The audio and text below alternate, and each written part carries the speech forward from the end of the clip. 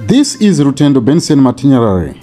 His interview on Newsroom Afrika that he did a day ago, it has been wiped on all social media platforms. Care to know why? Disappeared from the Arctic Circle. Yeah, the entire lab just gone. Where did it go? I don't care. There is no explanation why it was removed on Twitter and on YouTube. I don't get it. If you don't agree with someone, does it mean that you have to remove their narrative? Yes, he was talking about SOEs and ESCOM and the state capture, and he reviewed some of the things that I didn't know personally. I am not a fan of Rutendo Matinyarare. I have to give it up to you.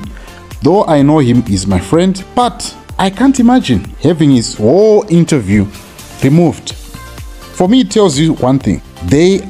This is against their narrative, and it even makes it worse, removing it on all social media platforms when in this modern day and age where the digital footprint is everywhere. So I really think that they were caught with their pants down. Newsroom Afrika here, they shouldn't have removed the interview if they felt that the narrative was too deep or was against their editorial policy. I don't get it. But removing the whole entire interview tells a story that we always hear, that they want to push a narrative of their own, which is not true. Let's disagree on ideas, but let's not shut people out like what we see here in Zimbabwe on our national television. Opposition leaders are not allowed to go and speak on national television, which is insane. So guys, tell me what you think about this whole issue. Though I'm not a fan of Rutendo Matinyarare, but we disagree on ideas, which is fine.